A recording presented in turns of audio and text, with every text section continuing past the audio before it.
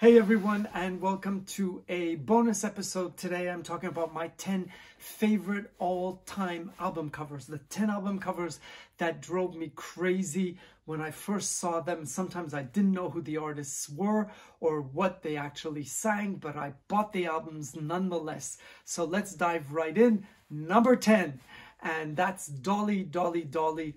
I mean, just look at this album cover. She's just having a ball and she's just reaching out to you and saying, come on and sing along and dance along. And it's also beautiful, beautiful albums. But you know, Dolly, she doesn't care about the trends.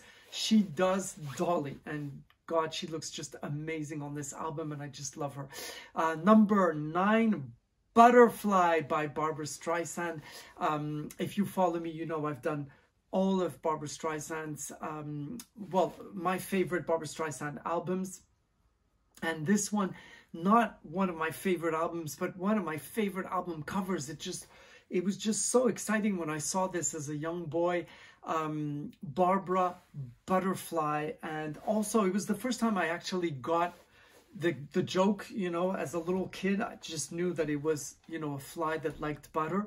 And the back cover for many countries was the actual front cover with this beautiful drawing of a Barbara with butterflies in her hair. But I love the front cover. I just thought it was so wicked and so special and so not Barbara at all. Number 8 is now playing Bernadette Peters. I didn't quite know Bernadette Peters' career, and this was only her second album, a studio album, but the drawing by Vargas, the back of her with that sheer black lingerie, and looking into that little face mirror, just absolutely gorgeous, and I just loved it. And just the title, Now Playing Bernadette Peters. So I loved it and I wanted it immediately, and I got the album just for that album cover. Then number 7, the 1980 album, Warm Leatherette. Warm Leatherette drove me crazy. Look at that album cover.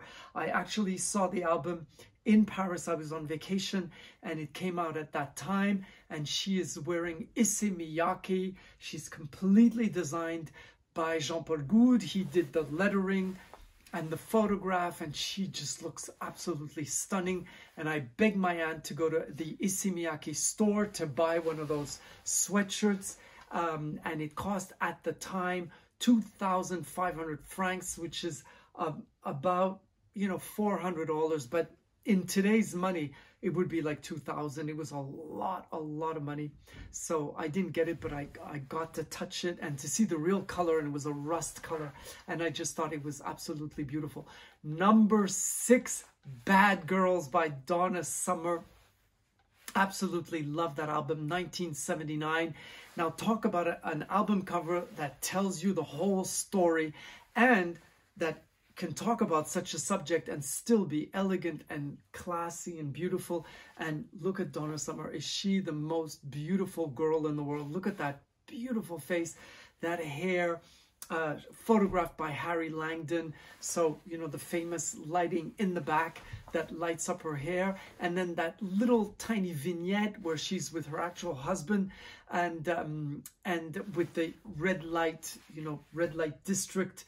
And she's just so cute and gorgeous. One of Donna Summer's best-selling albums to date. Number 5, you've got to be French to know this, Sylvie Vartan at the Palais des Congrès. Palais des Congrès is a theater, it's a hall in Paris, and she is photographed by Helmut Newton in a Bob Mackie gown, just stunning. And this is the front, this is the curtain of the Palais des Congrès that was made especially for that show. And the Bob Mackie gown, the torn jungle dress made in a tiger print.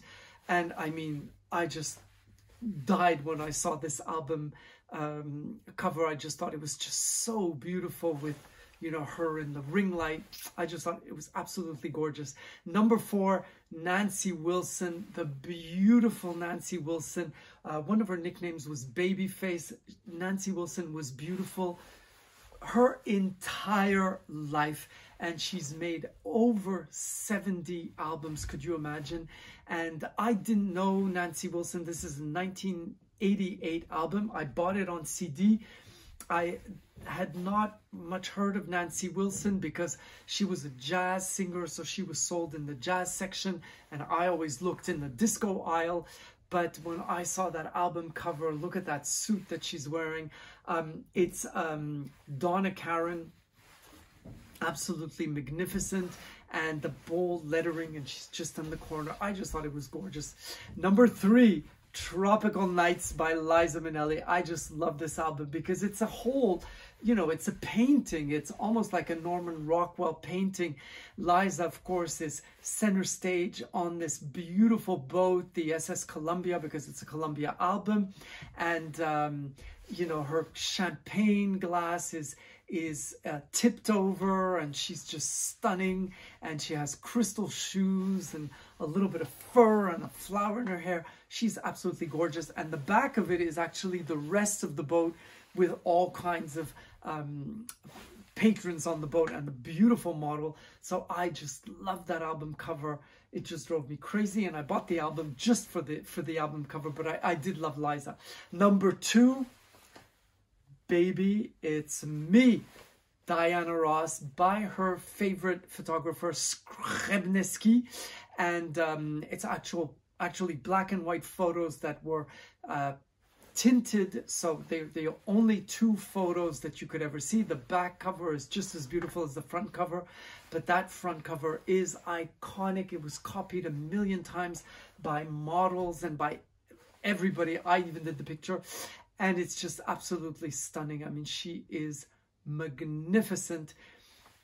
It just went crazy. And this is the first Diana Ross album I ever bought. And I bought it because of the cover. I looked at all of her albums and I knew I was going to buy them all. But the first one I got was Baby, It's Me. And number 1, Take Me Home by Cher. I mean, that album cover, 1979, when I saw that cover, that face, again, a photo by Harry Langdon, very, very heavily retouched. This wasn't Photoshop yet, but a lot of coloring and texturing. But Cher in the original pictures is just as beautiful. I mean, look at that face, look at that hair, look at that Bob Mackie suit. Some of the magazines and reporters, the album had great reviews, but the album cover, they called it Cher's usual bad taste, and they called it Flash Gordon-esque. She's just gorgeous, absolutely stunning, and she couldn't care less, and neither can I. So here are my first 10 favorite album covers, and I'll do 10 more in another episode. See you soon, and I'm continuing with my favorite live albums by women, of course. See you on Sunday. Bye-bye.